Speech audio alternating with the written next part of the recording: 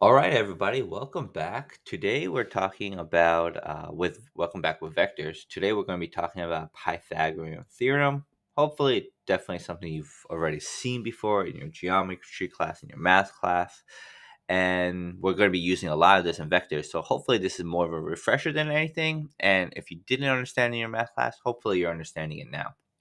So when using the Pythagorean theorem, the triangle needs to be at a right angle. So what does this mean? Okay, so we have a triangle here, symbolized with these vectors A, B, and C, and the angle right here should look. We could have like a little square thing here.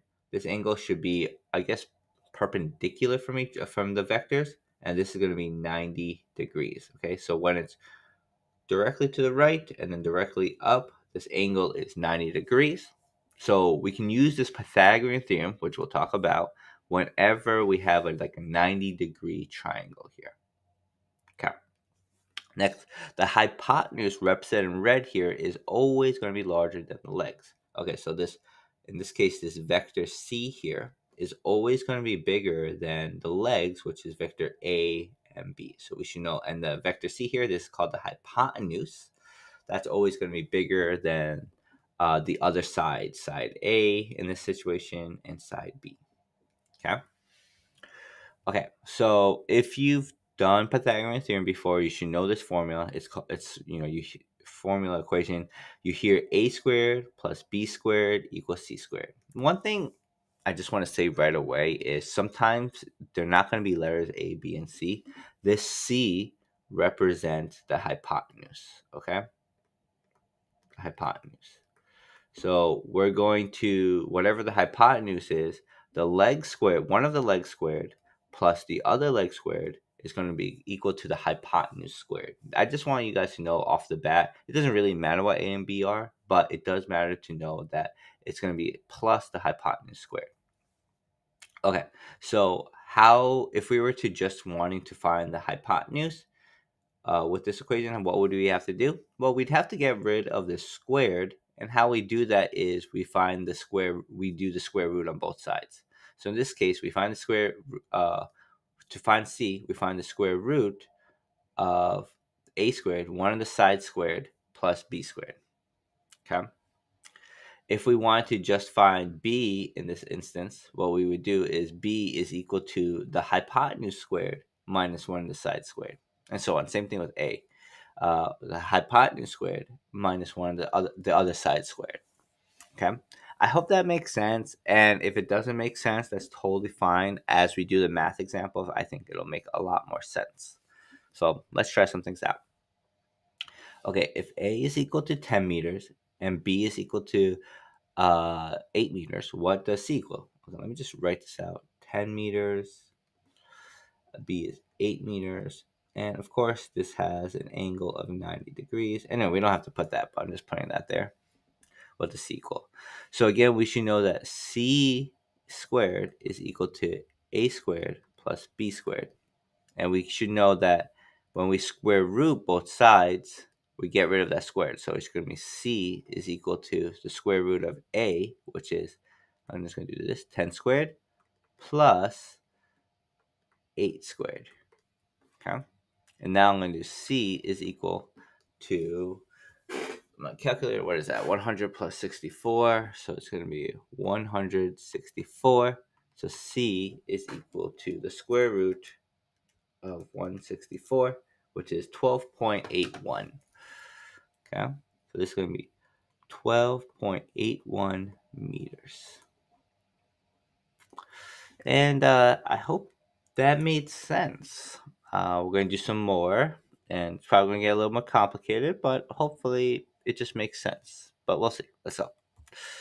Okay, so see, now we don't have A, B, and C, so this might be a little bit more complicated, but hopefully it's not.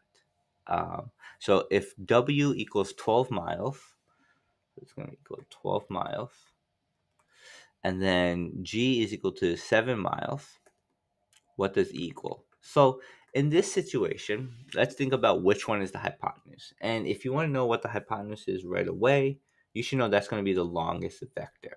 So in this case, the longest vector is E. And in this case, that's also what we're looking for. Okay, so we know the formula. C squared is equal to A squared plus B squared. But in this case, C is represented by E. So we can say E squared because C is represented by the hypotenuse. And in this case, the hypotenuse is represented by E.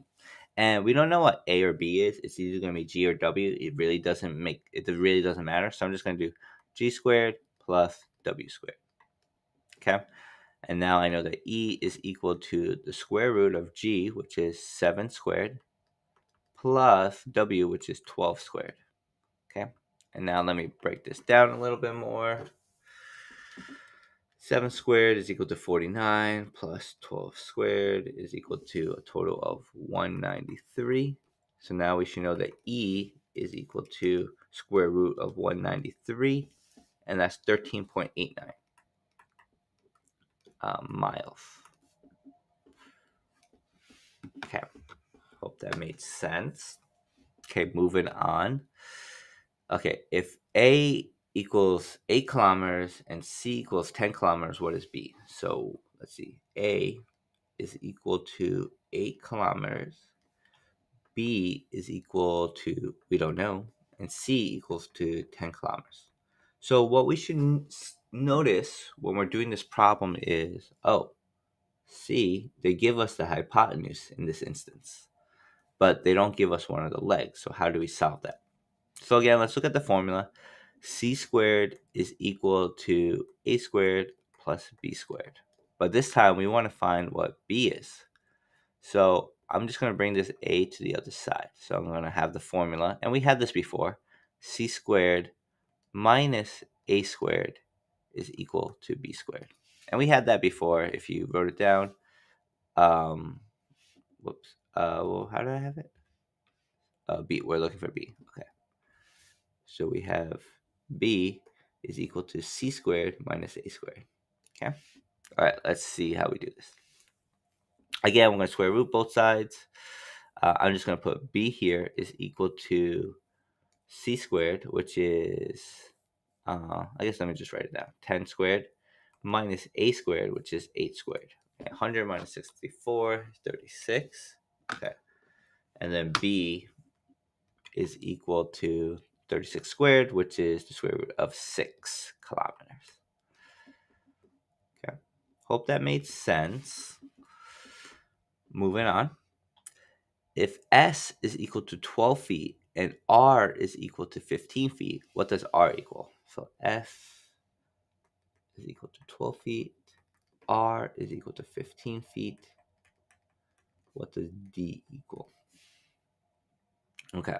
So again, the hypotenuse in this instance is this 15 feet R. Okay. So I'm just going to start kind of writing things out now. So I'm just going to do 15 squared is equal to 12 squared plus D squared. I hope that is okay. I just did the hypotenuse squared is equal to one of the legs squared plus the other leg squared. And this time we're just looking for D.